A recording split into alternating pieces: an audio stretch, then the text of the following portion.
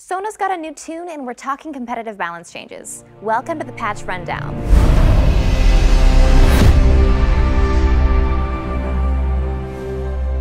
Hey guys, Miss Pudding here. This patch is one of the last we've got leading to the World Championships, so we're making a ton of changes aimed at promoting competitive diversity. Though we're tweaking things for every role, on today's panel we're only going to be talking about Sona, aggressive junglers, and assassins. I'll start with a mini summary of those changes before jumping into a more in-depth discussion with our designers and experts. If you want to skip to one of those topics, mouse over and click it. Kate, specifics. Sona's got a gameplay update. No worries, her playstyle's not really changed, but now she's giving bigger buffs over less time. Also, instead of being a floating stat booster, Q, W, and E are more impactful, so maybe the good Sonas will be recognized for something other than a single flash crescendo. Though tanky junglers and jungle items got buffed in 4.11, their more aggressive friends, Elise, Evelynn, Lee Sin, are still too dominant, and they're bullying everyone else out of Champ Select. All three are getting changes, with Elise losing range on her initiation, Lee losing his attack speed slow, and Evelynn getting a small power shift to the late game. Assassins are going to be happy about these 4.13 changes. Exhaust doesn't shut down your damage as much. Banshee's Veil has a longer reset on the spell shield, and Chalice gives just a bit less MR. On the other hand, there is a DFG nerf, with that cooldown going up. We'll talk about this and all of the above in our upcoming panel. Finally, there's a ton more I haven't mentioned, so definitely check out the patch notes for additional changes and details. To talk about the updates for this week's patch, I'm joined by Scar from Team Dignitas, Zatic from Core Gameplay, and Fearless from the Champion Updates team. Hey guys, thanks for coming out. Hey, no problem. So I'd like to start with Sona, who got a pretty big update with this patch. Yeah. What were we going for with the shift in her gameplay? We wanted to move her out of the invisible power stat auras and into something where she creates gameplay when she uses her abilities. A big problem of the stat auras has always been that the amount of power they need to feel satisfying is too much power for the game to support her to be healthy. And just for clarity, that's like when she uses her W and then she's standing around and there's kind of a passive like armor. And there's just all this armor and MR, but the amount that you need to feel really good about it is so much that it's just a terrifying amount of gold to kind of give out to your whole team. So what we've tried to do is condense the effects into, one, much smaller auras so that Sona actually interacts with her lane a whole lot more, but also the bonuses she gives are temporary but have really high impact when she gives them, so that the decision making in Sona will also have a lot more importance.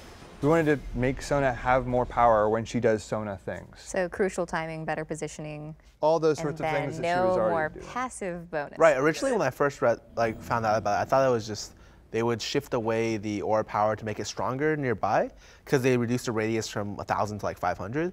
But when I kept reading, or when I was told, is that they actually don't have any invisible power anymore, which I think is actually kind of interesting. I think that it might be a little bit bad because she's actually at a really good power level, at least in terms of competitively right now. True. Like she kind of fills in the whole of like lane bully with Nami. She also can heal. She does a lot for her specific role. But this now shift in power may make her even more dominant in lane. At the expense of her being positioning reliant, which I think is nice. Yeah. Like I think it's really cool to have interactive things where you're required to be at a good position at a good time to get like great benefit for it. And while we are talking about a full gameplay update, one thing is, one of the big focuses on this update was making sure Sona still really felt like Sona. So even if you didn't read the patch notes, you didn't see what was new, you'd figure it out really fast because your Q is still going to be shooting out the bolts. It's still going to be nuking people down.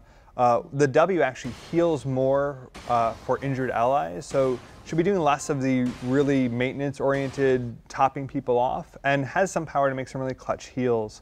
So I mean, she's still, I think, going to have some of that really strong laning pattern. Now, one of the cool things now is that second auto attack, or the auto attack right after her Q cast. Instead of just kind of whittling you down with a little bit of bonus AD, it's a noticeable proc that both your allies should maybe capitalize on, Sona will have to capitalize on, and your enemies actually realize why they're getting chunked instead of just like, this hurts 4 AD more. they actually see like, oh, that was a laser that shot out of Sona. That probably seems pretty bad. To be clear, like she still has the heal from long range. I don't think we changed the heal no, range. she does. So she still, even if she's in the back, she can still heal the front line. But to get the extra bonus, the shield, you're gonna have to go up. And I think sometimes you're gonna have to make hard decisions. Sometimes you'll make the wrong decision, go in and then die. But like that's just kind of League of Legends, I think. Last thing about it though, I did want to ask about the ultimate because we switched up the VFX and it looks really different in width. Did we actually change that? Yeah, no, so the gameplay functionality of the ult is completely unchanged. It's the exact same width, speed, everything. I did not touch that. What we did change is we got some really gorgeous new particles that... By the way, the art team was did such an amazing job on the character. I think she looks really awesome. Everyone involved with the art just did a tremendous amount of really cool stuff. And Crescendo especially. Crescendo just flat out lied before. Like it was gigantic on the screen. So it felt like you missed a whole lot. And we wanted to fix that. Players deserve to know what their ults do. So the new Crescendo is much more honest about how it functions. It actually shows it's a projectile, which it's a projectile, everybody.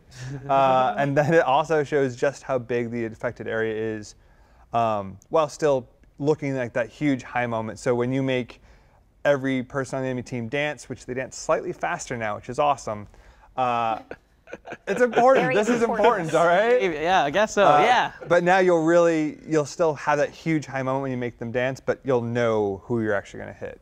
Okay, so the theme of this patch is supposed to be increasing competitive diversity, I assume in champion picks. I'm seeing a lot of the changes focused on the top 3 junglers right now, Evelynn, Elise, Lee Sin. Why are we targeting them? It's hard to say that we just only targeted them. Before this patch, obviously we were doing a lot of changes, like we added Quill Coat and we wanted to bring back tank junglers, you know? And we've seen a lot of success in a lot of levels of play with these characters, like, you know, Maokai and Nautilus and Rammus and Amumu, whatever, are definitely like pretty prominent in a lot of levels of play. But at the competitive scene, we're still seeing a lot of just, you know, early skirmish duelist guys, Lee Sin, Elise, Evelynn. Like these are the guys that we see like every game. We're like, hey, what's going on? You know, like we wanted to try to like attack it from a different direction, but honestly, at some point you have to realize that these guys are kind of drowning out the other possible picks. The first thing I have in mind is like, what was the idea behind not nerfing any of the early damage or any of the damage in general from Elise or Lee Sin? Because like you said, a lot of the reason why they're popular right now is just they're skirmish junglers. Like they do a lot of damage early game and throughout the game. So why was the balance changes not focused on the damage portion? Right. I mean, whenever we make a change to a character, we want to make sure we're not removing something players love about the character or really play them for, which is, I feel like Lee Sin and Elise are largely defined by their ability to duel and have damage early. You could argue maybe there's too much there, but we prefer to like look at other options, and I think we did this time around. Okay. On Lee Sin, I saw that you took off the attack speed for Tempest. That was very crucial in late game team fights, like early game skirmishing, as well as why was it the decision to completely remove it and not lower it to like let's say a flat rate on every level? Yeah, I mean we actually, to just tell you guys about the change. We think that the attack speed slow is also something that is really strong late game. I mean, it basically shuts out an AD carry. And we've kind of been going with this philosophy of Lee Sin is like, he's an early game champion. He focuses on trying to snowball the game out. And having that utility, we're like, well, one, players probably don't appreciate it as much, but also like, it's just really powerful. And we think he needs some late game fall off. Okay, but yeah, we did try a version where it was 20% attack speed slow at all ranks. At the end of the day, we said it just didn't feel like it was noticeable, and we were like, hey, can we just make it cleaner? Can we make it less complex? Can we cut it out and then see if we, you know, if Lee Sin needed something else, we can maybe look at other parts of his kit and give it to there. Okay, well that makes sense. I really like what you guys did with Elise repel range. I feel like there's no reason for a champion to have a 1,000 range gap close in the first place, and just nerfing 1,000, huh? Yeah, it's something crazy like that. Crazy. Nerfing the range on that was really vital to be able to stop her like insane gank potential and all that stuff. And I think the width decrease on her E is actually pretty significant. I'm not sure how big that will be until I see it in game, but it's already a skill shot that's missed quite a bit, and nerfing it by like I think 20% almost on the terms of the width is going to be huge in actually seeing people hit it or not. Yeah, I mean our goals are just, hey, we feel like Elise has a bit too much reliability when she goes in. She can basically get to any target she wants, and Cocoon is on, like, yes, it's sometimes hard to hit, but the cooldown's really low. Like, you get to shoot that out a lot, right? So, I mean, like, if she repels right onto you and she does a point-blank Cocoon, there's like, going to be less of a chance that she'll hit you with it. So. And I guess the last thing I really want to bring up is, like, what's the initial thoughts on But the fact that you nerf these 3 champions, that other champions will come up in their wake. Like for instance, right now, I feel like Eve isn't even part of the Holy Trinity. Like there isn't a Trinity right now. It's just, or if there is a Trinity, Rengar is actually the 3rd best champion. Like Eve's kind of fallen off recently, and Rengar's replaced Eve as a more reliable initiation against the current meta pokey mids, and he's just one of the most reliable forms of initiation in the game. I really feel like Rengar is so strong and has ulti cooldown really, really low, and he essentially functions as a superior version of Nocturne. And what are your general thoughts about that? I mean, it's hard for us to like predict everything that's going to happen, right?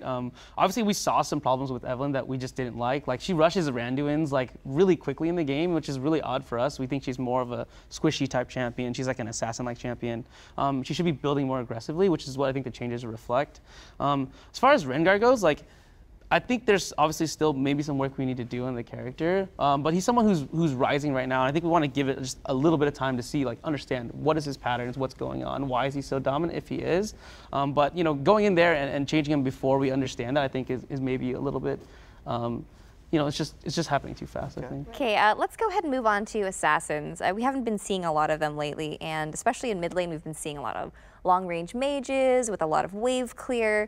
Do you think that's a problem with mages just being too strong right now, or assassins not really having a lot of strengths? I mean, I think it's like a amalgamation of everything we've done in the last, you know, couple patches, or maybe even just this entire season.